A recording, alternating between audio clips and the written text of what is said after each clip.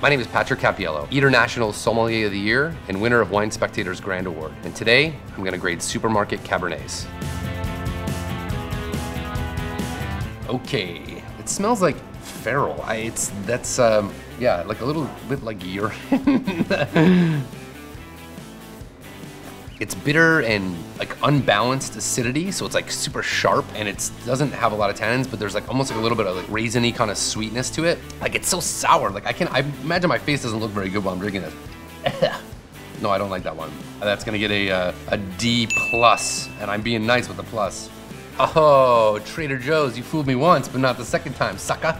I think $2 is too expensive for this wine. Maybe I'm not gonna shop at Trader Joe's after all.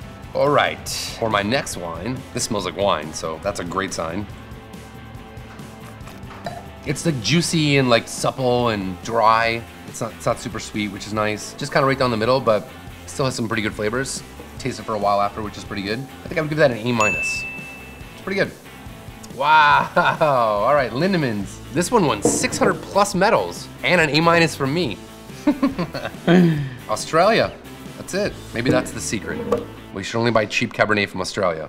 All right, wine number 3. This wine smells smoky and sweet. I mean, it's like really fruity, but like fruity, like I know I'm gonna drink it and it's gonna taste like a lot of sugar.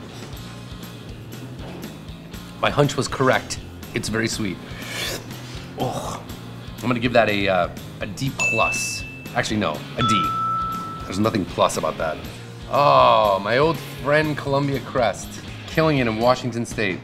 It's a new label though, huh? That's kind of sharp. Maybe they should put a little more thought into the wine going inside the bottle as they have in the label on the outside. Wine number 4, that smells like a big pile of dried leaves. Always the first thing you're looking for in a glass of Cabernet, right? Oh, you got it right here. This might be the worst one yet. I haven't even tasted it. I don't really want to taste it.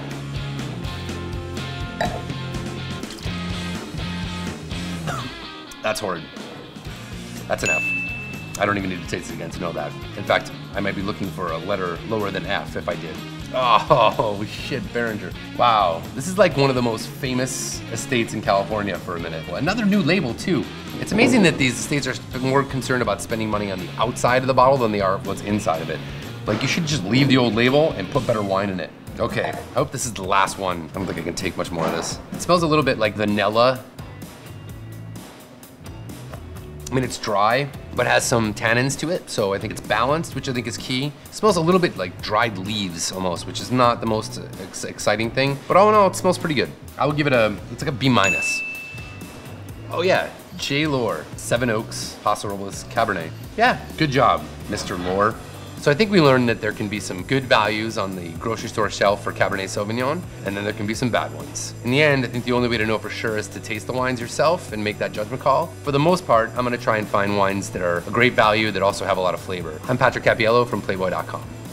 This side over here. So that gets the heat on this side without having to flip it. You're able to cook the other side of it. You see that butter beginning to brown a little bit. You can smell. Yeah, it smells awesome, smell that dude. ocean and that butter.